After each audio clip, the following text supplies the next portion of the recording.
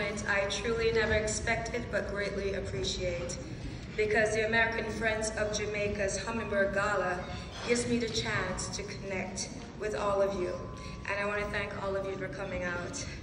Dignitaries, patrons, sponsors, my friends from UMG, Chris Blackwell, my sister, my brother, and best of all, my mom, the Honorable Dr. Cedella Marley.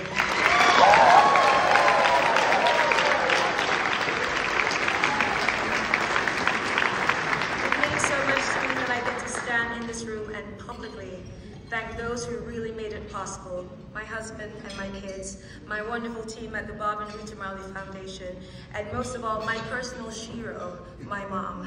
As a little girl growing up, I was blessed to witness a true Renaissance queen in action.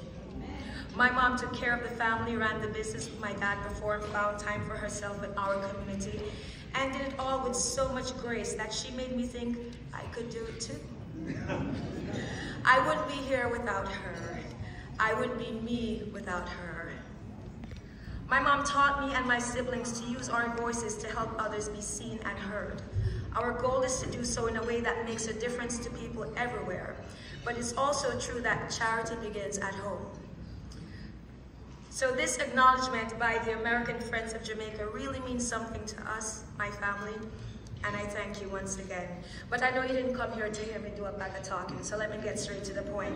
My whole life, the work of my father, Bob, showed me that music could connect, uplift, and educate, and empower people. It genuinely never occurred to me that football could do that too. Until 2014, when I met a group of young female athletes in Jamaica. Today, their historic back-to-back FIFA World Cup qualifications.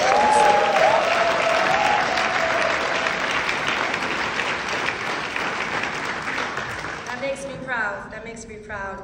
The Reggae Girls have also earned university degrees with that ball, and that ball took them from some of the poorest communities in Jamaica to parts of the world they never imagined. Okay, so please support Football is Freedom. That is what we're here to do tonight, I hope.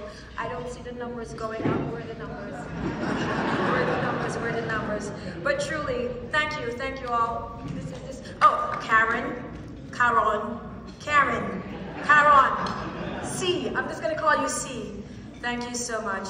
You have made this experience, you and Wendy, it's something that I really never imagined I would be up here doing, but I want to say thank you.